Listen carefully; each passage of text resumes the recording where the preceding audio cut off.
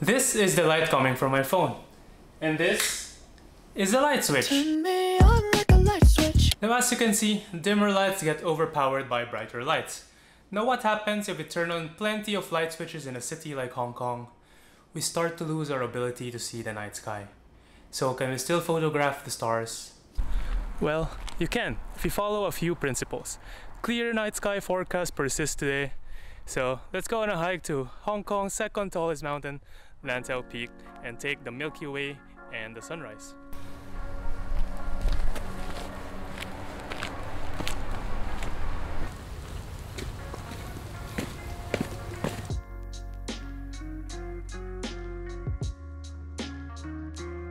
I know in photography there's a lot of talk about how gear doesn't really matter.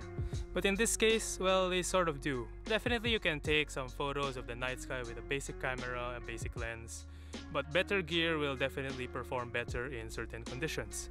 For astrophotography, you'll need a camera that is capable of shooting in manual mode so that you have control of your ISO, your shutter speed and aperture. A camera that is good in low light performance, and some quality lenses to give you sharp images and collect as much light as possible. The number one tip for shooting the night sky is search for darker skies. Mind-blowing advice. Photographers will usually refer to a scale called the Bortle scale, where a Bortle 0 to 1 is a place with no light pollution, and a Bortle 9 to 10 is a place with heavy light pollution. In these places, the stars won't be visible at all. So if you look at the light pollution map, here in Hong Kong is predominantly a red or white zone. So for the photos that I take, I will go to places that are in the amber region, like Sai Kung, or here in the Lantau Island, where it's a Bortle 5, so it's quite acceptable with just medium light pollution. Another tip in shooting for the night sky is to consider the direction that you are facing. So for example, even if I'm in the amber regions here in Hong Kong, I still need to make sure that I am not facing the red or white zones in the light pollution map far in the distance, because this will also greatly affect the quality of the night sky that you will be able to take. I'm guessing this area is a Bortle Class 5 because it's quite close to the Hong Kong International Airport on this side. But if we face the opposite way, there's a lot less light pollution, just some small villages in the sea over there, which is where the Milky Way will be rising later. Last stretch going to the top, and man, my legs are killing me, but the sky is absolutely clear right now, and I think this is the first time that I've seen Lantau this clear. Usually when I'm up here, so many clouds, minimal visibility, but tonight, quite excited for shooting the night sky. Let's go to the top now.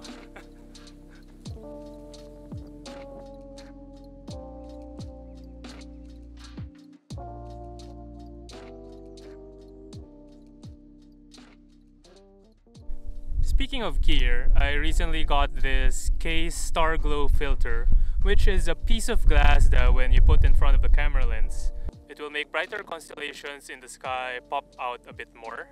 And I recently used it in the High Island Reservoir in Sai Kung, but at the time I didn't know that although it will make the sky pop out, it will make the foreground a bit fuzzier and less sharp.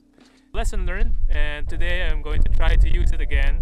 So I'm going to take multiple exposures of the sky with the filter on to make the stars pop out a bit more, and another exposure for the foreground without the filter so that I can retain those details in the foreground and the landscapes, and then merge them together in post-processing. So if I manage to pull that off, I am going to share that photo right now.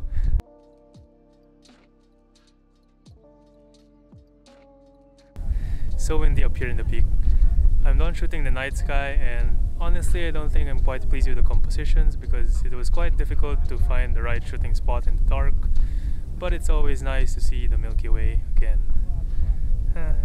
So right now I'm just waiting for the sunrise along with countless other people because this is a mainstream sunrise hike, and our view, Sunset Peak, the third highest mountain in Hong Kong. Quite cool, right?